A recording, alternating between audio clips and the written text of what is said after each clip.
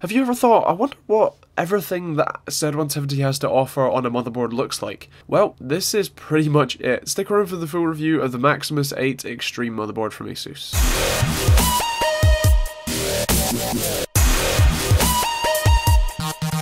Check out our website at TechteamGB.co.uk for more info on both this and many other products, and also up-to-date news on all things tech.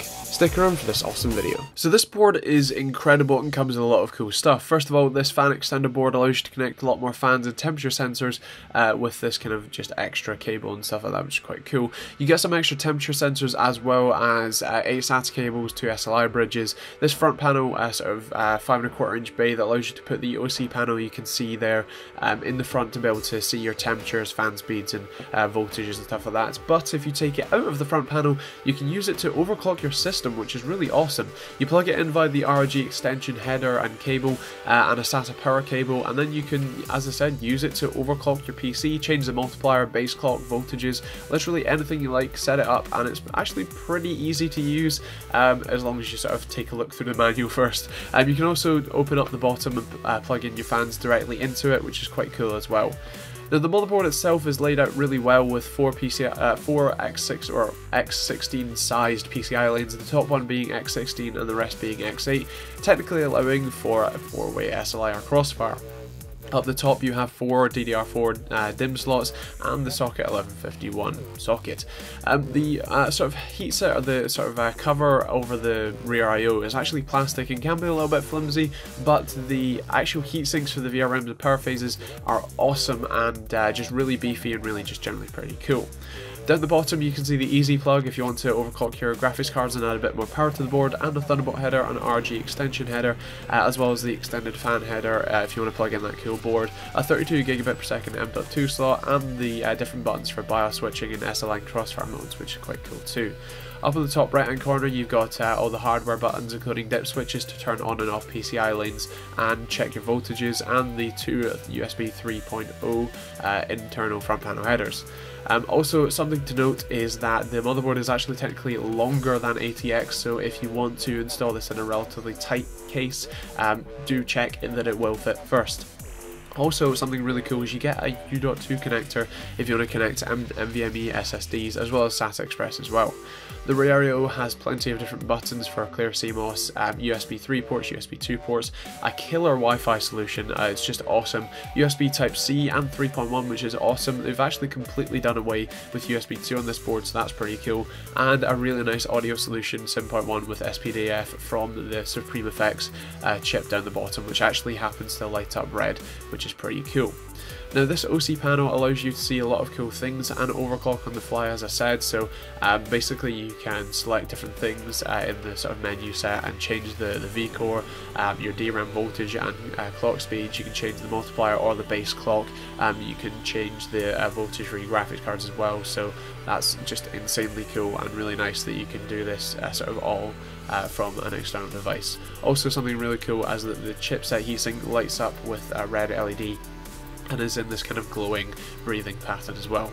Now, the BIOS is actually really good, a lot of cool features in here. It's very easy for beginners, but has all the advanced features you might expect if you are someone who's more of a professional overclocker, so that's pretty cool too. So this board is insane. It's got literally everything you could ask for and probably more, and it's just incredible. Now obviously this is the cream of the crop, and just generally as they call it, an extreme board. There is a lot of things on here that most people will never use, don't want, and all that sort of stuff, and that's fine. That's why it's priced to be, you know, the incredible beast that it is. If you want to compare it to something like the MSI X-Power board I checked out last week, there's around about £100 price difference at time of filming, and that does actually kind of show. Now obviously the MSI board is great for overclocking, but it wasn't really a great all-rounder with things missing like USB Type-C, but with this one you've got an incredible package worth of stuff. Obviously U.2 for NVMe SSDs and M.2 if you want to put M.2 NVMe SSDs in. You've got SATA Express, you've got Thunderbolt, you've got amazing Wi-Fi with 3 ports on the back, you've got USB Type-C as well as 3.1.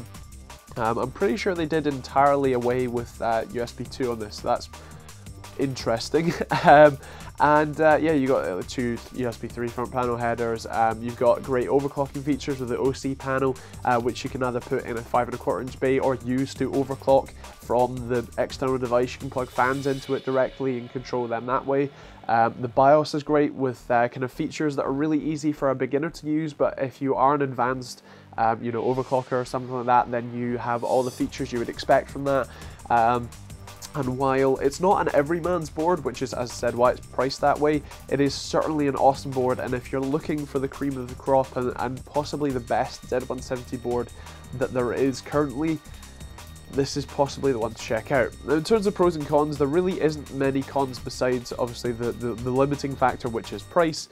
But you've got great features. It was very feature rich, so obviously great I/O and great general connectivity. I actually quite like the styling with the glowing heatsink. The chipset heatsink and the general look of the top end is actually quite nice as well. Only thing I would take note is that the shroud that goes over the rear I/O is plastic and is still not quite all that well attached. So if you do try and pick it up by the plastic heatsink, you might end up sort of breaking it off. So I'd quite like to see that either just more secure or possibly just as a more metal design or something like that.